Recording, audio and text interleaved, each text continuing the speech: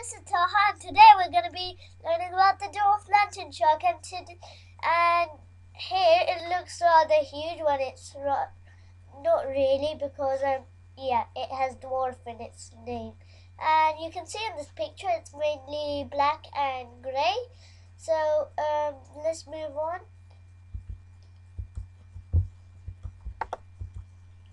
So the Dwarf Lantern shark's length is 21.2 centimeters. The smallest shark in the world, and its cousin is the cookie cutter shark.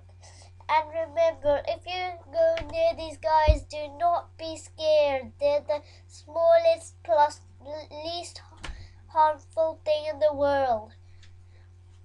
It also is in the Caribbean, which no one goes to much. And some interesting facts. I wonder what they are right now, because last time in the Great White session there were rather interesting facts, way more than I thought they were. So yeah, let's move on. 25 teeth in the upper jaw and 35 teeth in the lower jaw, so that equals 60 teeth. Wow, that's a lot of teeth. It spends its life in the darkness, so that's why it has large elongated eyes.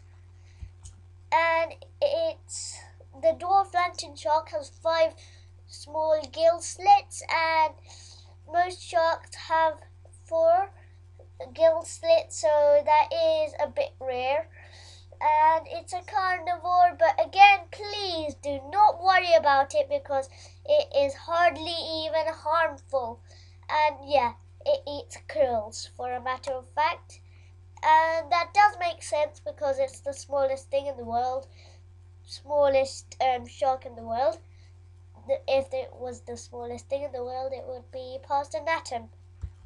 So yeah, let's move on. It glows in the dark, which gives it away. So yeah, do not get confused by the cookie or the dwarf, because they both.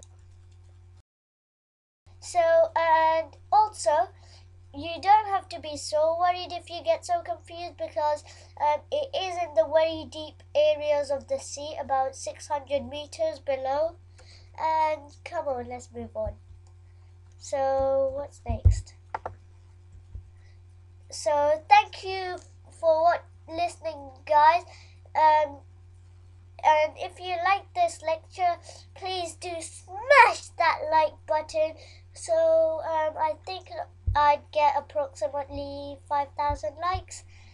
But yeah, dudes, that'd be awesome. So bye.